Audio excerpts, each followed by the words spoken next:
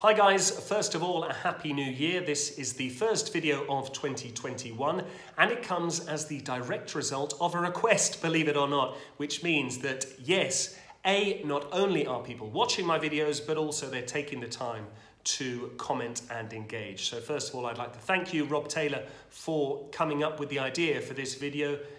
Rob wrote and requested, I would like to see a video on the 5 top tips for those wishing to start as a commentator. Well, the good news for Rob and those who are also in the same position as him is that it's as simple as starting today. There are a whole host of opportunities and platforms that you can use in order to begin broadcasting seemingly from one moment to the next. Are the wonders and delights of modern technology. I'll start by paying tribute, paying homage to the wonderful YouTube and its delightful algorithm. But of course, there's Twitter, there's Twitch. These days you get football clubs actually having people in vision commentating on a match. Barcelona springs to mind. There's a guy there in the studio where he's commentating on the match. It's a radio style commentary for those wishing to watch on social media or YouTube. Maybe even they've got the game on in the background on the television screen or on their phone, and they also like to have this coverage going along with them. So there's nothing stopping you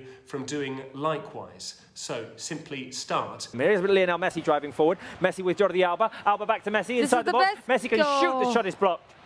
I think maybe Alba had the advantage there and he gave it back to Messi too quick. The second piece of advice I'd give you is to practice as much as possible. There are so many opportunities now to practice, again, thanks to the proliferation of football matches. Games have been played everywhere you look. So even if you don't necessarily have the right subscription to the specific channel that match is being played on, simply go on YouTube or whichever social media platform you wish, or even the club website, find the highlights that have already been cut and prepared there, choose a suitable length, and just begin recording. Turn on the mic and start to get used to your own voice. Dare I say, you need to even learn to love your own voice. You need to become familiar with what you sound like. Oh, I didn't like that. Oh, I used too many words there. Oh, I mispronounced there. I stumbled slightly over my words. I stuttered here. So those are all things that you need to really try and ascertain. You need to start by being very constructive in criticism of yourself, and then gradually you can begin to hone, forge your own style, develop this identity that you'll have as a commentator. But that only comes from listening to a lot of professional commentators, but also practicing some more. So make sure that you just simply mute the sound on the highlights. Maybe even give yourself a helping hand if there is scope for an intro. Why not script the intro beforehand just to give yourself a bit of momentum? And then after that, I would suggest, and it sounds very obvious, but you'd be amazed at how many people don't do it, write down the names and numbers of the players, perhaps even in formation order, so you have that as a visual cue in front of you. Even if they're teams and players that you're very familiar with, it occasionally helps just to be able to have a glance down and look at that. And in fact, as and when you become a professional commentator, frequently you might be asked to do what we call spoof commentary or ghost commentary, where you will be asked to put your voice to some highlights or to a match which has already been played. And the ideal thing to do there is to do it in one take so everyone's happy. Not necessarily always possible, but you give yourself a very good opportunity of doing that if you are reactive, if you are able to identify the players, and above all, if you've prepared some information and you know the players beforehand. So that's tip number 2.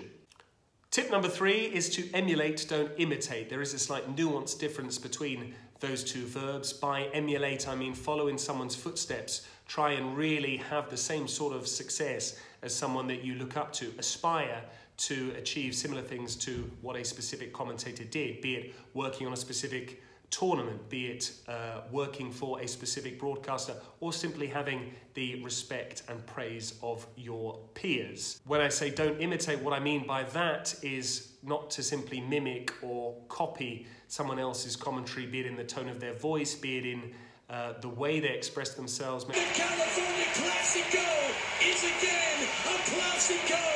Maybe specific turns of phrase which have become synonymous with them. One that springs to mind is Clive Tilsley often says he brought it under his spell to control the ball. That's not something I necessarily use because it doesn't really feel natural to me. So try and become aware of what it is you like about certain commentators. Try and pinch and borrow certain facets and aspects of the way they broadcast, and then maybe try and develop your own style, bring in some own unique features of your voice, of your style, of your background, and maybe amalgamate all that together. But ultimately, this won't come about until you've got hours and hours of practice on the mic, you've got hours and hours on the mic as well in a professional setting, where there is crucially the feedback not only of your peers, but crucially as well, above all, of the viewer themselves. Finally, tip number 5 is to analyse commentators. This is something I touched on a little bit earlier, but listen to as much commentary as possible from as many different people as possible, and really have a think about what it is they're saying, how they're saying it, the timing, letting the game breathe.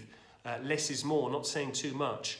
If we're watching a television match, is it a case of the players are very well known, so the commentator just needs to say the names, name, name, name, and then use that voice to convey the energy of what it is they want to do, or the emotions of the match itself? If the players are so well known, and if a team is hogging possession in the way that Manchester City do, for instance, if they're playing it 3 times or 4 times across the back 4, what's the commentator doing there?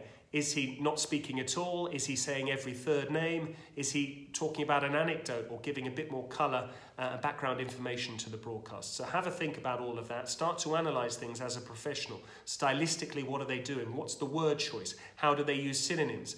He said shot there, so maybe he says effort in the next line. First half, second period, after the break, before the interval. Try and even come up potentially with a glossary of terms that you might do. It needs to be a conscious effort. You really need to think about what it is you're doing, how you're doing it.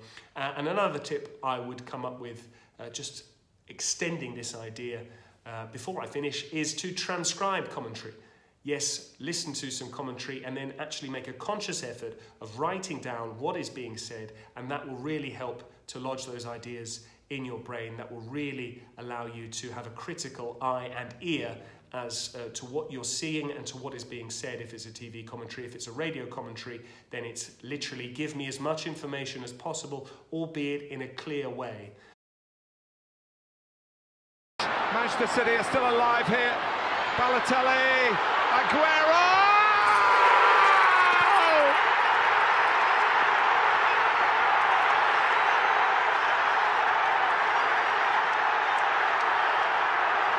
I swear you'll never see anything like this ever again.